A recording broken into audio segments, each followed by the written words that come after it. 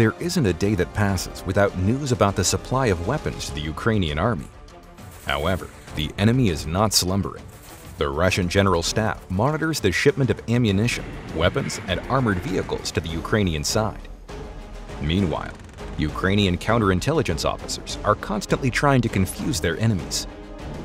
Ukraine is under pressure to succeed in its counteroffensive, and Marder infantry fighting vehicles, which have recently arrived at the front, are becoming a key factor.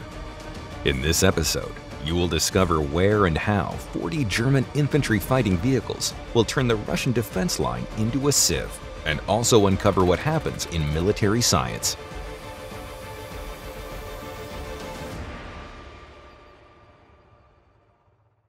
German tanks and armored vehicles are often named after feline predators.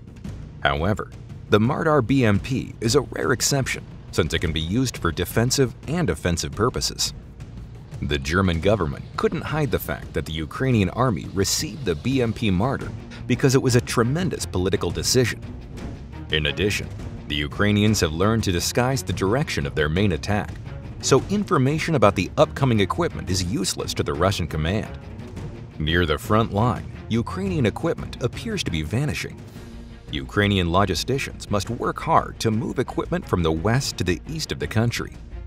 Although Russian satellites and reconnaissance can detect Ukrainian battle formations, Russian generals can't determine exactly where the attack will take place. Ukrainian General Zaluzhny has become known for his ability to choose a position. German Marder infantry fighting vehicles give Ukrainian defenders an additional advantage, so negotiations on supplying German infantry fighting vehicles have been ongoing since the conflict began. However, the German government has hesitated to take this step for some time. It's better late than never, though. In NATO countries, the Marder is the first tracked infantry fighting vehicle of its kind, making it an icon of Western infantry fighting vehicles. Although infantry fighting vehicles existed in the Soviet Union for 5 years before, the Marder was the answer to the Soviet BMP-1. The Marder has still been considered the best in its class. The Marder's design and layout influenced the development of the American BMP. German cars debuted in 1971. German engineers created a successful and balanced technique that has served for more than half a century. Despite its high speed, the Marder can carry 3 crew members and 6 infantrymen at 40 miles per hour.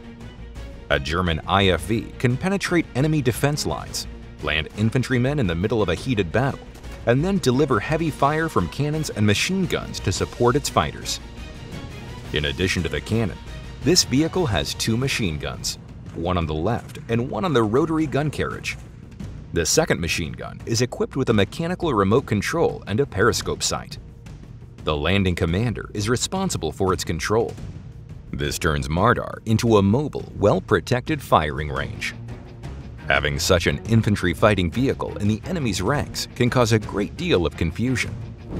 The Rheinmetall automatic cannon fires 20mm shells and turns any armored vehicle or fortified firing position into dust. The danger lies not only in manpower, but also in enemy equipment. In addition to armor-piercing ammunition, the cannon can also fire fragmentation bullets. It has an effective range of 2,700 yards and a projectile speed of 1,200 yards per second. Consequently, the crew of the German vehicle can react very quickly to the unexpected appearance of threats, as the Marder turret can pivot 360 degrees and turn at a speed of 40 degrees per second. Just imagine how a German infantry fighting vehicle at full speed flies through the foreground, smashes forward trenches, and is behind enemy lines within a few minutes. During the firefight, both the commander and the gunner use the same fire control. Night and day sights are installed simultaneously, so the commander can adjust fire and aim.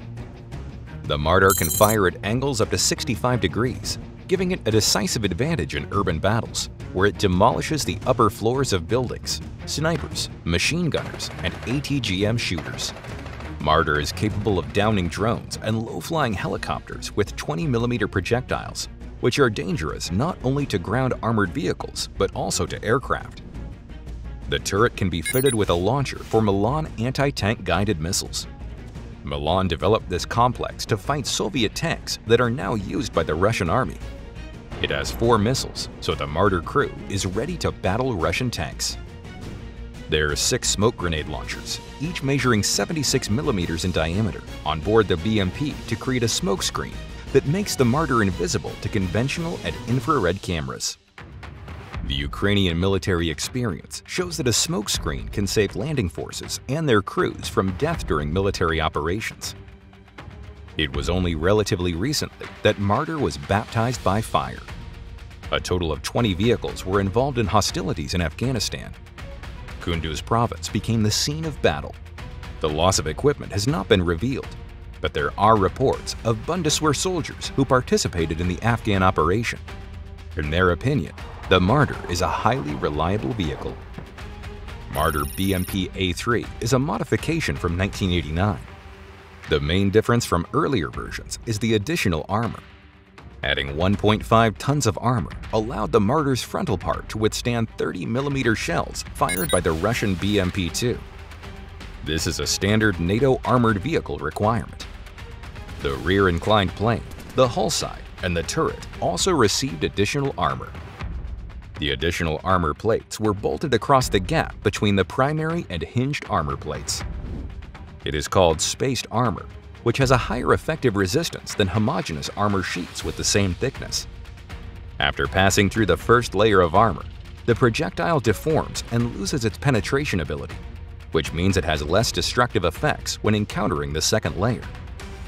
Several Belgian armored vehicles, including the Schneider tank, use spaced armor. It is also used in the turret design of modernized German Leopard 1A3 tanks. This is a quick and relatively inexpensive way to increase protection on armored tanks. Despite the additional armor on the A3 version, the Marder became one of the world's most protected infantry fighting vehicles after its modernization. The heavy weight of the BMP and spring thaw conditions in Ukraine can neutralize the main advantages of the German vehicle: speed and maneuverability.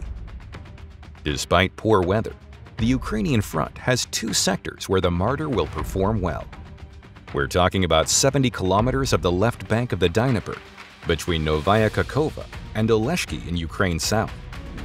A small section of the front line is also near Kremenaya in Luhansk region on the other flank. As a matter of fact, these places are characterized by sandstone soils, the exact opposite of Chernozem, which dominates the rest of Ukraine. In spring, sandy soils become suitable for heavy off-road equipment since it doesn't hold water and dries quickly.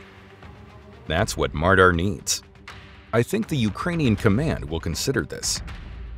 A foothold on the left bank of the Dnieper would radically impact the southern front and open up access to Crimea for the Ukrainian army.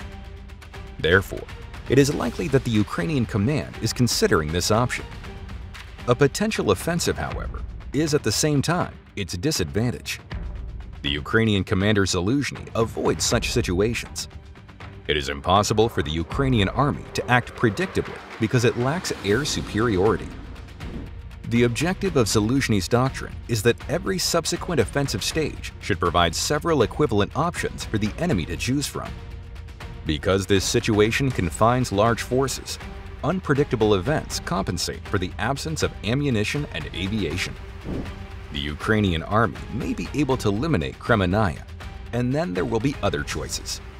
If it liberates Kremenaya, then it may be possible to liberate Spatovo, or to liberate Starobelsk, or liberate the agglomeration of Rubizhny, Severodonetsk, and Lysychansk. In the meantime, Putin and his generals are visibly nervous and again threatening nuclear weapons because they realize it will be challenging to stop the Ukrainian army shortly.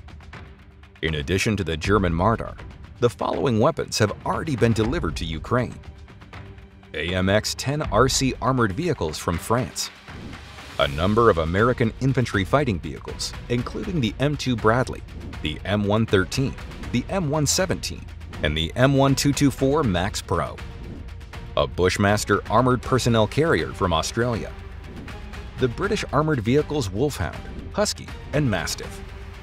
They also captured Russian equipment from retreating Russian forces and their own Ukrainian equipment.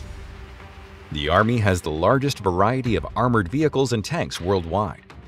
To facilitate Ukrainian fighter training, the U.S. Army has developed an innovative training tool, a set of playing cards with images of 52 different tanks, armored personnel carriers, trucks, artillery installations, and other weapon systems produced by NATO countries. There are 2 jokers on the deck.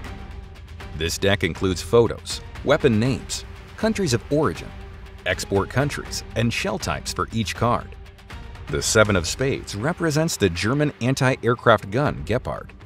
A deuce symbolizes the French self-propelled gun Caesar, while the orange 8 represents the French tanks Leclerc, which have not yet reached Ukraine. The 6 of clubs represents the H-142 HIMARS MLRS.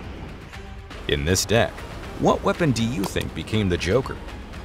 Tell us what you think in the comments.